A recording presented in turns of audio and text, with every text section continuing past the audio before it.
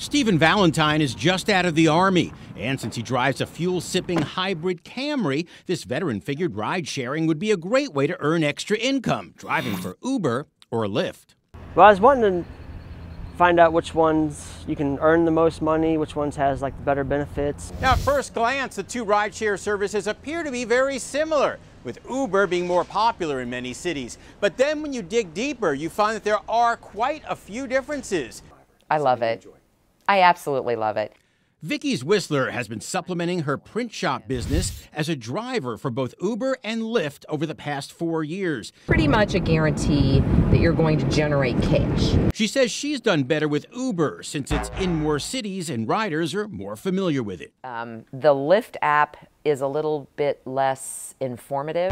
But Lyft, she says, has one big advantage. It encourages passengers to leave a tip. And there is a tipping feature in Lyft where the passenger can choose to leave one at the end of the ride. Both companies will now let you lease a car instead of wearing out your own car. Vicky says it's worth considering. The advantage to leasing it is exactly that, not putting miles on your car, because it is extreme mileage. But leasing lowers your take-home pay. Speaking of pay, NerdWallet compared services and says Lyft's average pay is $11 an hour, but tipping can bring you more.